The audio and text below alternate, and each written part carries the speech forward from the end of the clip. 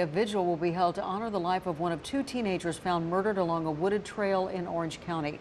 The bodies of 18-year-old Devin Clark and 14-year-old Lyric Woods were found over the weekend.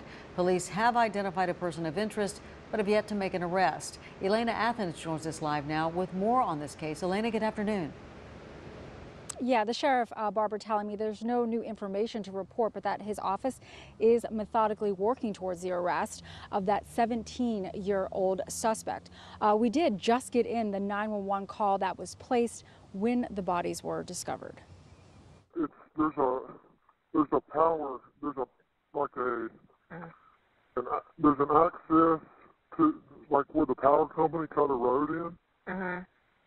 And they're just laying around on the side of the road. We were on a four-wheeler, and we were actually putting out deer corn, and we discovered them.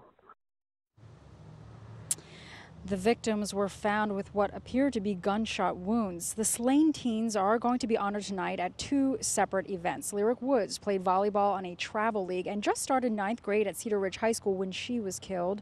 A home volleyball game tonight against Person High will be played in her memory.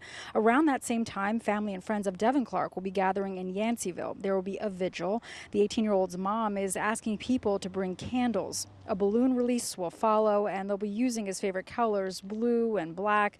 The community is offering support to both families right now in another way. Donations flowing in for online fundraisers to pay for funeral expenses.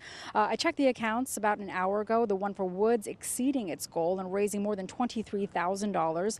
The fundraiser for Clark doubling its goal and bringing in more than 24 grand. We know both families are desperate to learn who is responsible for these murders, and they want justice.